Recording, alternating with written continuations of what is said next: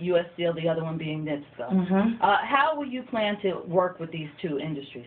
And those two industries go together. They really do. One thing that I've been disappointed about for a while now is the lack of cooperation between everyone in Lake County.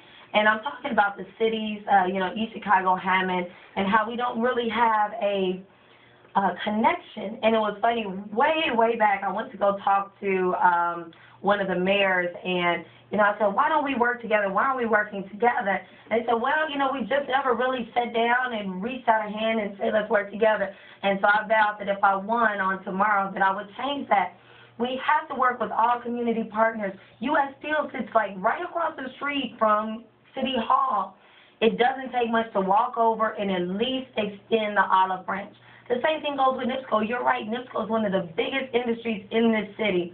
What does it hurt to go over and say, let's see what we can do. How can we partner together? What can we do for the city?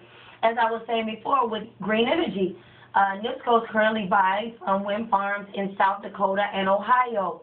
Why wouldn't they want to buy from a wind farm right here in Gary if they have to purchase it anyway? This is green energy that they're required to purchase by state standards, state law. And so why wouldn't they purchase it from Gary? But why would they if nobody is taking the time out to say, let's work together, let's do this thing together, we can make Gary a great place.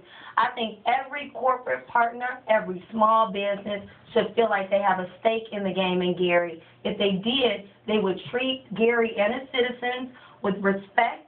They would make sure that they knew that their livelihood depended on Gary residents, and I think they would be willing to work hand in hand with us, not because of any threats or we're going to raise your property taxes or anything like that, but because it's the right thing